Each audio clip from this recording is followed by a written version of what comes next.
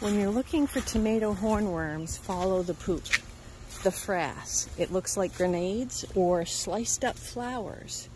And also look at the stems of your tomato plant, especially where you see the poop and also where you see parts that are broken off. Here's the poop.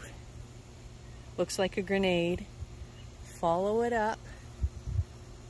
Look at your stems more than the fruit of your tomato plant. Like, really look for the tomato hornworm. This guy's a big one, a biggin. And those feet are like suction cups, and it's so fun. It's weird to take them off a plant. And what I'll do is I'll put it in a basket for the birds. I'm going to set up a bird hornworm station. I'm going to hang this from a pole, and I'll put the hornworms in it, and hopefully the birds will come and eat them.